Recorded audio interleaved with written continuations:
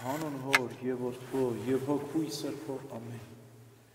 Մեր Տերը Հիսուս Քրիստոս ասում է, երբ որ ճրագը վառվում է, դրվում է աշտանակի վրա, եւ ոչ թե գրվանի ներքո, որպեսզի մտնողները լույսը տեսնեն եւ այդ լույսը լուսավորի ամեն մեկ։ Երկիրը մեր տունն է, իսկ ճրագը, որ վառվեց եւ դրվեց աշտանակի վրա, Ադամի դրախտն է։ Սուրբ Գրիգոր Տաթևացին ասում է, որ դրախտը միջասահման մի վայր էր, երկրից բարձր էր, բայց ոչ երկինք։ Եվ բարձր էր, որպես իբրև մի ճրագ, մինչ լուսո աշտանակ լուսավորի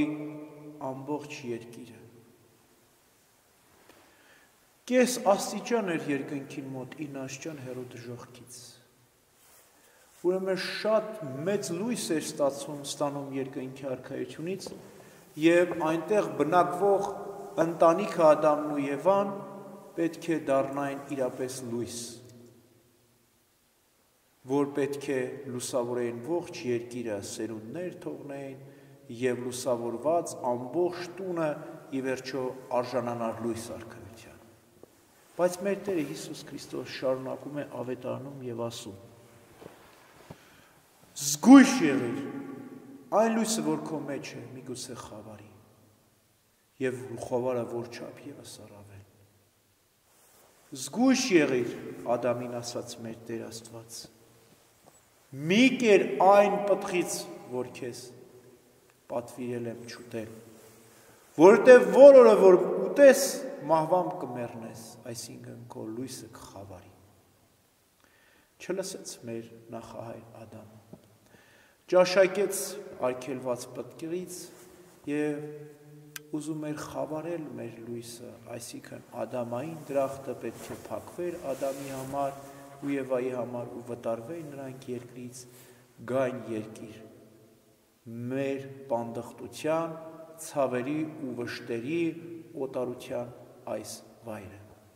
Եվ այդպես էլ եղավ։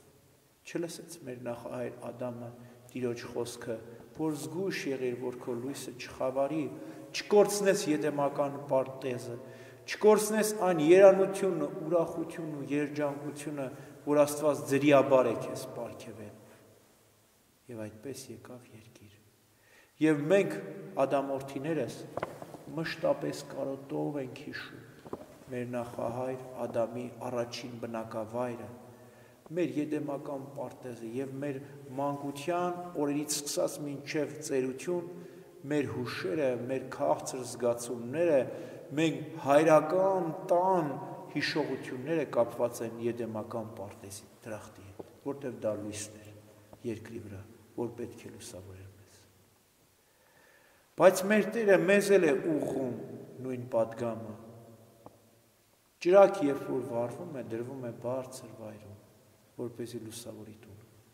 Աստված նույն կերպով նաև մեզ իբրև մի երկիր մոլորակ ստեղծեց եւ հաստատեց երկրի վրա։ Ադամական պարտեզը, որ դրախտում էր գտնվում, դա մեր միտքն է։ Բարձր տեղում է դրվում ճրագը, ասում է մեր Տերը, որպեսզի լուսավորի ողջ տունը։ Մարդկային կազմվածքի ամենաբարձր տեղում ուղեղում դրված է միտքը, իբրև ճրագ, որպեսզի լուսավորի մեր ողջ մարմինը, մեր փոքրիկ երկիր մոլորակը։ Զգույշ եղիր, որպեսզի քո լույսը չխավարի։ Մի ճաշակիր արգելված պտղից, ասում է մեր Տեր Հիսուս Քրիստոս։ Որն է արգելված պտուղը մեզ համար։ Ադամի համար դա բարու եւ չարը գիտության ծառի պտուղն էր, իսկ մեզ համար մտքի ծառի վրա ծնված չար խորհուրդներն են։ Զգույշ եղիր, մի ճաշակիր արգելված պտղից, մի գայթակղվիր խորհուրդների արտաքին տեսքով, ինչպես գայթակղվեց Եվան, ասեց հաճալի է իմ աչքերին եւ դյուրաբեկ կարող եմ ճաշակել եւ ճանաչել չարն ու բարին։ Մի խաբվիր չարի խորհուրդներին, որովհետև կերպարանված բարին դեռ կատարյալ բարին չէ։ Մի տրվիր խորհուրդներին, չար խորհուրդներին, միտքդ լուսավորիր Աստված գիտությամբ, Սուրբ գրքի պատվիրաններին հետևիր եւ կտեսնես, որ միտքդ լուսավոր կլինի եւ որքան լույսը առավել, երբ միտքդ լուսավոր լինի։ Եվ ամբողջ քո տունը կլուսավորվի քո մտքի ճրակով։ Երբ կլինի դա, երբ որ դու հուժկու պայքար մղես մեղքերի դեմ, երբ որ չճաշակես արյան գնով պայքարես մեղքի դեմ, չճաշակես արգելված պտխից, մեռնես մեղքի պայքարում, փարատես խավարը եւ քո հոգում կծագի Աստված գիտության լույսը։ Եվ այն ժամանակ ամբողջ տունը լույսով կլուսավորվի եւ երանություն ու ուրախություն կլինի։ Ուրեմն փափագենք այս լույսը, որ տրվեց Ադամին եւ կորցվեց ներ նախահայրը, որ տրվեց մեզ Աստվածային Սուրբ Հոգու շնորհներով, մտքի պարզությամբ, հոգու լուսավորությամբ,